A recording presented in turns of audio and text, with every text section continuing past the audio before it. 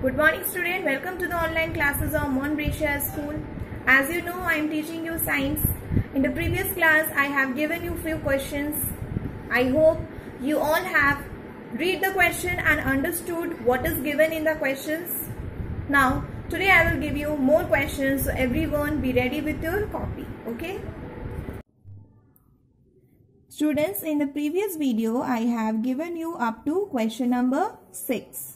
Now today I will give you question number 7. So write down question number 7. Name 2 plants whose leaves are used as, put a dash, write down point number A, vegetables, point number B, spices. Write down the answer. Point number A, vegetables, put a dash, write spinach, comma, cabbage.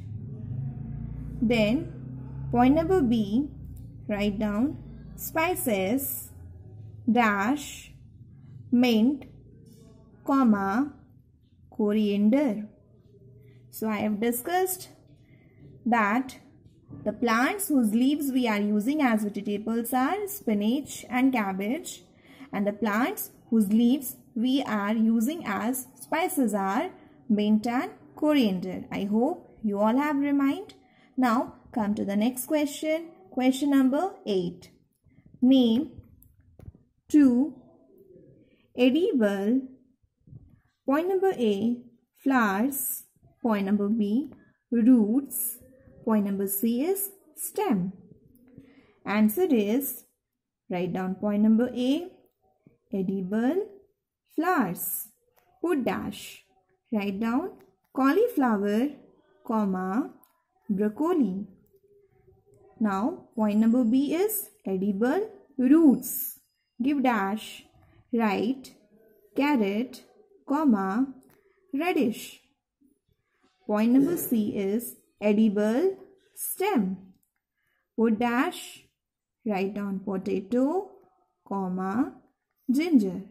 So you have to write 2 edible flowers, roots, stems, name. Edible means which we are eating, that is fit for eating, okay? So we have also discussed in the class, means in the video, that the edible flowers are cauliflower and broccoli, and the edible roots are carrot and radish, and the edible stem are potato and ginger, okay? So completed question number 8. Now come to question number 9.